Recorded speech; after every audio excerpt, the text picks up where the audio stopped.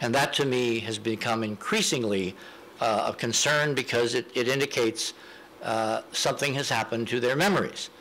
If not, they are all military. They are all obviously sworn to the chain of command. If the president, under the, remember, Section 205, classified what they saw as a matter of national security, then they will be violating their oaths of office, their military oaths, their military chain of command structure, and they can't say anything under penalty of law. I do believe certain of the astronauts have remembered in more recent years what it is that they really saw, and they are not happy campers. Not at all. I go back to Gene Cernan and that expression that morning. Okay, moving on. We have so much to cover. So Shepard then went around behind the lunar module on the eastern side and took another picture aimed north. This is on the web. This is on the official Apollo Lunar Surface Journal website. When you enhance that, meaning you just bring up the gain, there again is this layered structure. There's that tower standing to the north of the lunar module. This is now the raw frame. This is Ken's enhanced copy. This is the duplicate frame scanned of 9301. This is the other frame, which is 9279, taken behind the lunar module, and they all show the same thing, except, of course, look at the stunning detail and quality in Ken's preserved print compared to all the others. That's why we have to go back to original source data. And again, it has to do with the mechanical and chemical composition of ectochrome reversal film. This is a young architect that was part of our team back in 1995 when we stormed the doors of NSSDC. We took, as I said, 8 people in. He was with Pratt.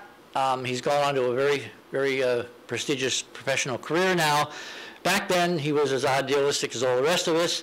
And so Robert decided to model in primitive 3D CAD what Ken had preserved on this film.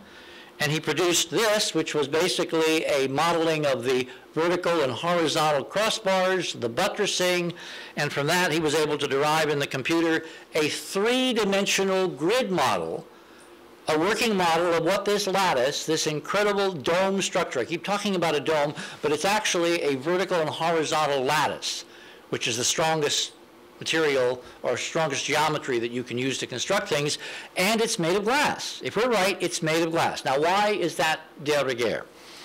Because in the current NASA studies, the studies at Los Alamos, when NASA has funded studies into its own moon bases, even before the current, return to the moon from the president, they decided that the obvious selection material for use in building the NASA bases on the moon would be glass.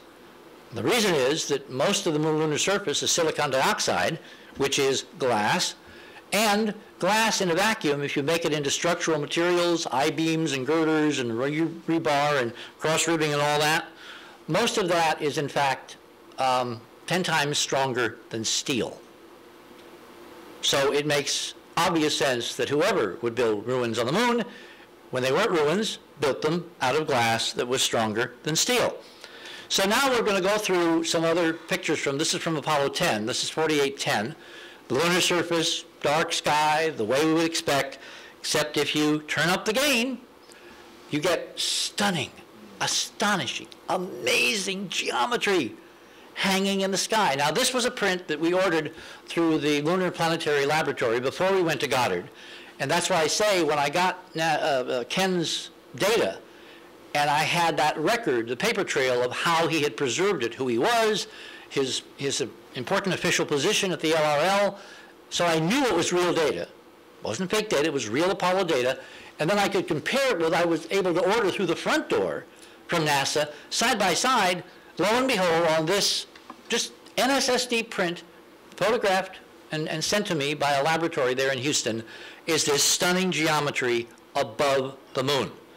And if you look closely, you can see that there is an incredible complex consistency, a coherence, a geometric coherence of 3-dimensional rebar. There are tons of vertical, what we call stringers. Then there's tent-like structures. Obviously, this is in suspension. This is all cantilevered. This is real architectural engineering. It's in ruins. It's been battered to hell by millions of years of micrometeorite erosion and abrasion. And so almost nothing is left. But if you have the sophisticated computer scanner technology now, and you order these prints, and what we did later, we got smart. We said, okay, overexpose the surface. We want to see what's in the sky. Just, you know, go in the dark room and overexpose. And they did that, and we got this amazing signal-to-noise quality on umpteen generators. This is a false color image. You can see some of the geometry better if you make it into color, which you can do in the computer now.